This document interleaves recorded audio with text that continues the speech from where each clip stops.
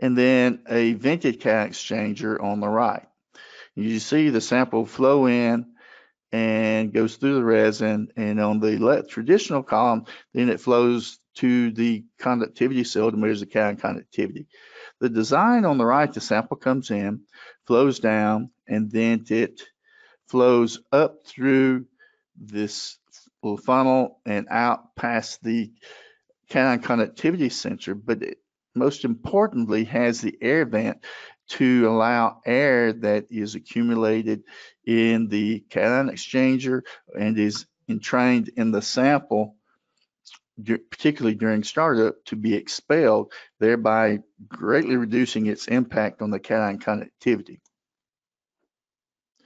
What you see in this graph is a comparison of cation exchangers. A traditional cation exchanger, and what you see here in the graph is a conductivity measurement of the high pressure steam of a combined cycle in blue and the condensate cation conductivity in red. And this is after measurement with a traditional cation exchanger. Now what you see are the exact same samples where the cation conductivity is measured utilizing a vented cation exchanger. And you can see a tremendous difference, particularly initially. In fact, it takes over 2.5 hours for the traditional unvented cation exchanger conductivity to trend down to the levels of the vented cation exchanger. So it greatly impacts your cation conductivity measurement as well as the degassed cation conductivity measurement.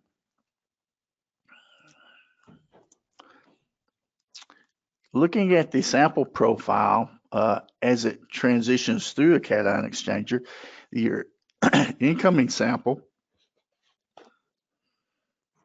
of course, you have your water, you have various contaminants, and you're alkalizing, or the chemistry that you're feeding for pH control, in this case, ammonium hydroxide. It flows through the cation exchanger, and of course, the incoming sample is typically pH value of greater than 9. It flows through the cation exchanger, then your sample pH is typically less than 7. Of course, you have water, and then it removes the cations, therefore you're left with anions such as chloride, carbonate, formate, and acetate. Now, if you're using degassed cation conductivity, downstream of the degasser, what you have remaining is water, chlorides, formates, and acetates. It removes the carbonates and CO2. So before we move on to the next portion of our presentation, where we talk specifically about SWAN's solution to measuring degassed conductivity, we wanted to have a quick poll. Randy showed you some images earlier on about the kind of problems that can result from issues with steam purity, and we want to just get a feel for what we have in the audience today. What types of problems have you seen in monitoring your steam purity? If you go ahead and click on whatever one of these is the level of problems that you've seen. So got about a third of our audience responding so far. We're just going to keep this open for a little bit more.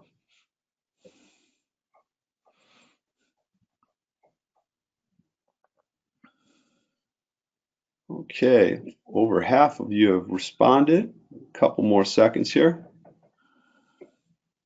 And we're going to go ahead and close that up and share the results with you. And I had a little bit of a side bet with Randy. I said, Randy, anybody that's going to take a half hour out of their day just to hear us talk about degassed cation conductivity, those are diligent enough people that they would have never let their system get to catastrophic failure. And that's what we've got here. But as you can see, everyone's had, except for a few folks, they've seen the problems that we talked about, the pitting that requires corrective action. And we know that if you're monitoring it closely, hopefully you can get ahead of the game on this and not reach those last two categories. So Randy, I'm going to hand it back to you, and if you could go ahead and walk us through what the SWAN AMI Degassed Cation Conductivity can bring to the game. Thank you, Dominic. Okay, now what I want to take a few minutes and describe our complete SWAN AMI Degassed Cation Conductivity. It's a complete monitoring system for the automatic continuous measurement of 3 conductivity values as well as a few other things. It measures the specific conductivity. It measures your cation conductivity after the cation exchanger.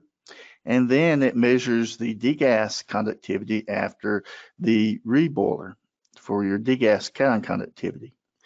It also calculates your sample pH by differential conductivity and calculates the concentration of your alkalizing agent, in this case ammonia.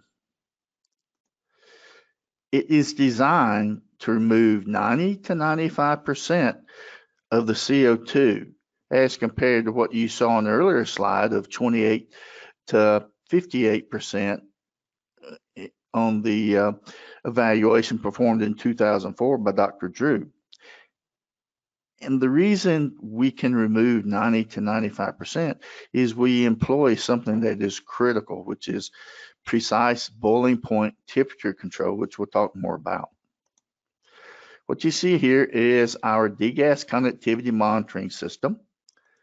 Of course, you have the transmitter and the specific conductivity cell, which when the sample enters the monitoring system, the first thing that is performed is a measurement of the specific conductivity.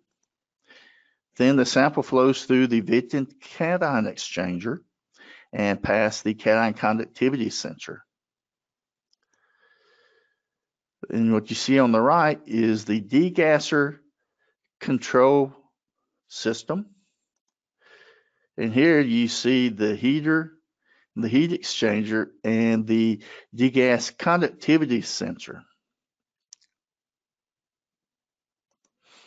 Now, looking more at the fluidics overview, the sample enters at O, flows past the specific conductivity sensor, then it enters the vented cation exchanger, flows down to the bottom, flows up through this pathway past the cation conductivity sensor.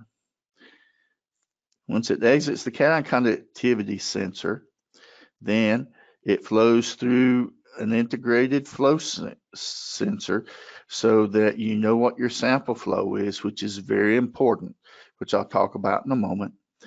Then it flows into the heat exchanger where the incoming sample cools the boiled sample.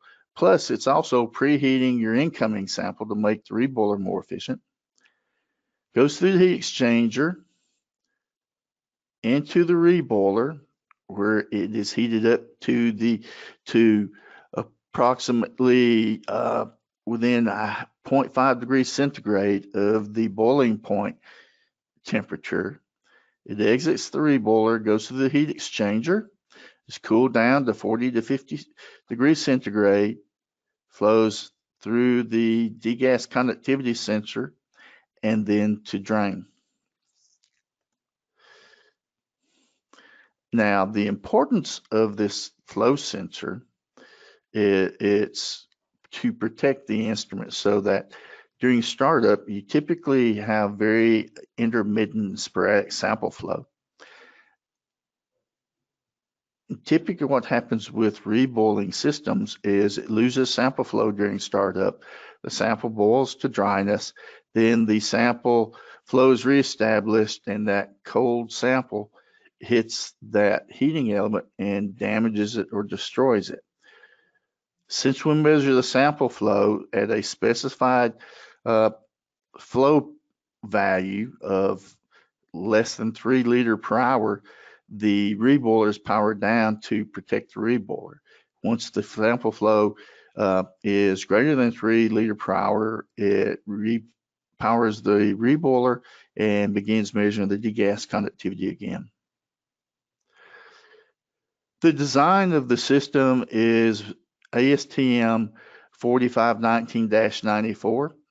As I said, since the incoming sample cools the boiled sample, there is no need for an independent cooling water source, which makes your installation less costly, and also provides a greater level of protection because you could lose your cooling water and then that sample is not cooled, which could damage your instrumentation. The electronic controller for the reboiler controls the operating temperature of the reboiler to maintain 90 to 95% removal of CO2. Every 6 hours, it determines the boiling point temperature and controls within a half a degree centigrade of that boiling point temperature. It also has 2 barometric pressure sensors in the electronic controller, so that if the barometric pressure changes sufficient to affect the boiling point temperature, it recognizes it and it activates the boiling point temperature determination process. Therefore, when measuring degassed conductivity, temperature is critical, and you have to precisely control that temperature near the boiling point temperature for removal of 90% or greater carbon dioxide removal.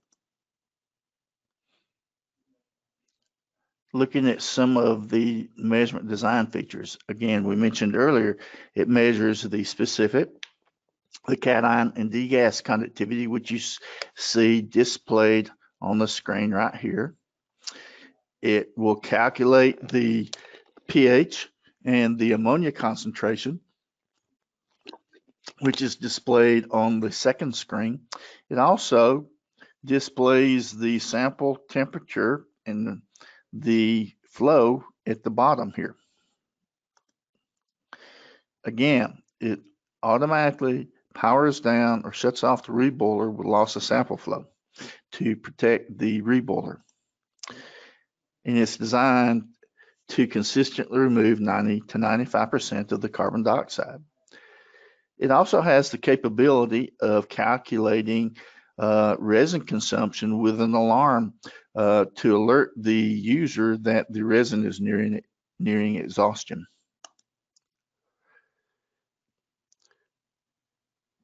The value of the degassed conductivity is it removes carbon dioxide so that the presence of more corrosive species such as chloride, sulfate, acetate, and formate can be monitored more effectively to eliminate the masking by the carbon dioxide.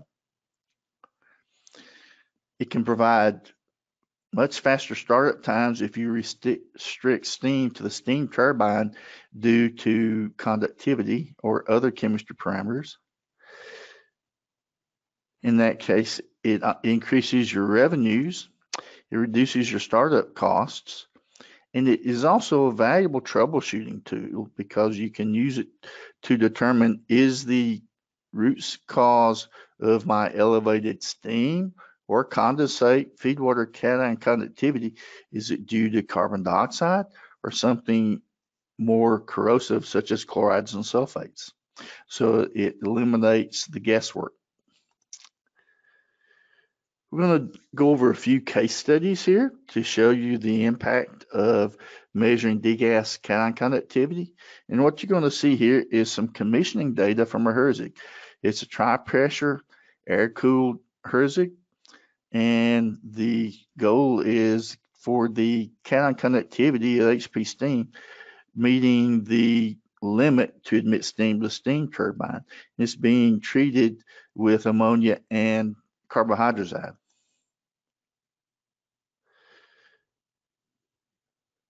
So what you see is the red line is the cation conductivity and the blue line is the degassed cation conductivity. You can see there's a tremendous differential between the cation and the degassed cation conductivity. And what you see at this line right here is they begin injecting carbohydrazide, which once it reaches the temperatures sufficient to break down the carbohydrazide to hydrazine and carbon dioxide, you see an increase in the cation conductivity as well as a slight increase in the degassed cation conductivity. And this is due to CO2